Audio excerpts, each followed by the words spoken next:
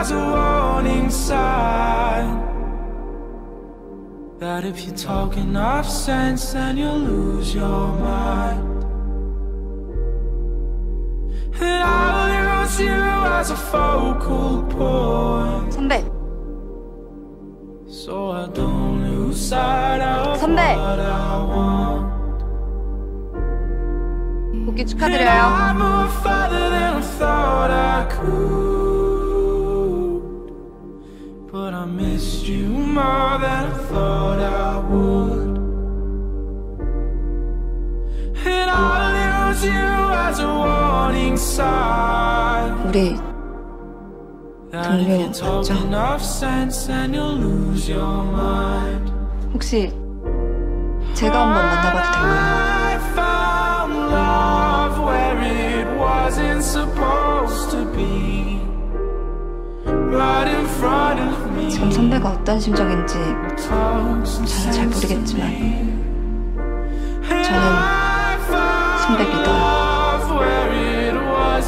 사람은 하나 잡고 있어. 할 수 있겠어? 안녕하십니까 선배님. 유재희라고 합니다.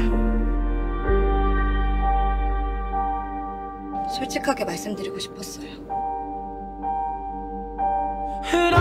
말해봐. 너 왜 지시를 받은 거야? How much to give and how much to take. 여기까지 하시죠.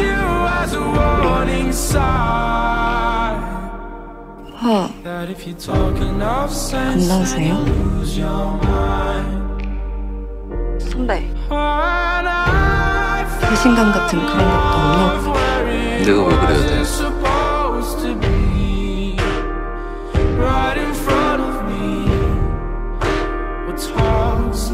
다행히 뼈 있는 이상이 없대요. 제가 은근히 뚱빼거든요.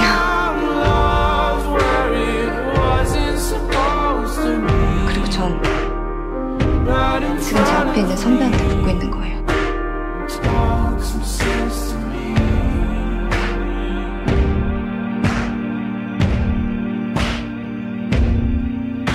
네 선배, 답 찾은 것 같아요. 선배.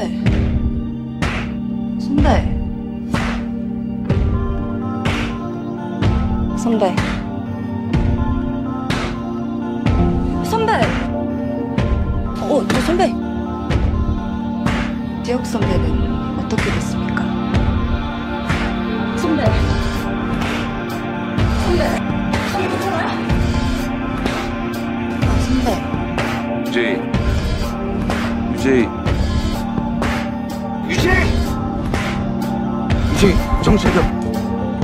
정차려 유재희.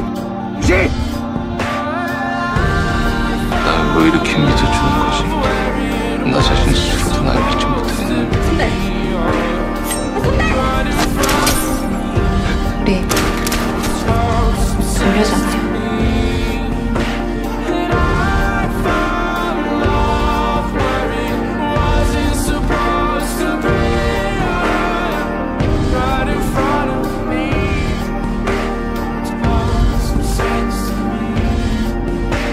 선배는 괜찮으세요?